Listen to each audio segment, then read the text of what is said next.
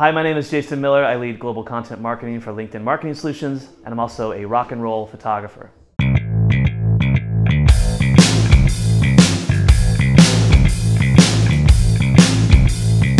I first started in 2011, and I was writing for a small little fan magazine or whatever, a weekly paper or something.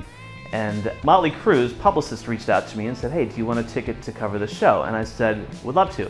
They said, we'll give you a photo pass as well. And so I'd never picked up a camera in my life, and I went out and bought a camera that night and stayed up all night trying to figure out how to use it.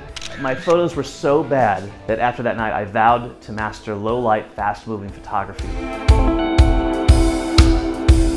My style is extreme, dramatic. A lot of people go into the photo pit and they shoot long lenses. I like to shoot wide.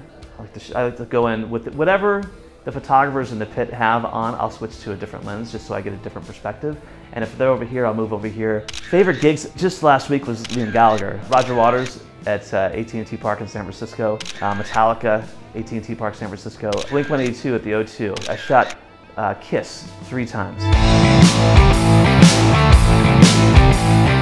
You know, my day job is certainly important as a marketer to build a personal brand, stand out. And I would say having the ability to talk about music and have these photos to share, I think it kind of helps me stand apart a little bit. And I try to inject a little bit of my personality into all the work I do. So there's always an element of Axl Rose or Megadeth in everything I write or produce.